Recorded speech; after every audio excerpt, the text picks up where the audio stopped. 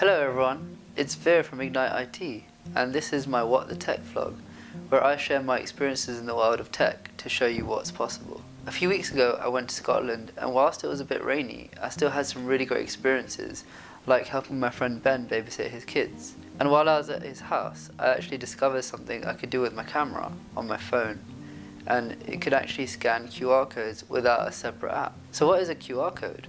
Well, it's sort of like a more complicated barcode, but instead of scanning in products at the supermarket, you can actually scan in the code and open something on your phone. It's really cool because it's the next step in connecting the physical world with the digital world.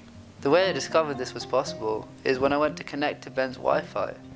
I actually saw a QR code on the router next to the password, and this piqued my interest.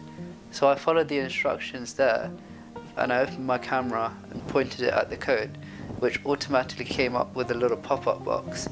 And when I clicked that box, it opened my Wi-Fi settings and it helped me to connect automatically. It was so much easier than having to type in the long complicated password.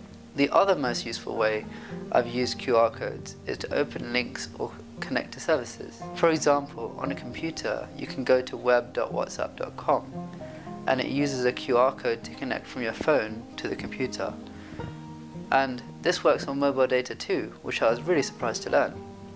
So try it out for yourself. Next time you want to go to connect to your friend's Wi-Fi, check if there's a QR code that you can use on your phone. Thanks for watching everyone, and I hope you feel this is as cool and futuristic as I do, and I'll see you in the next one.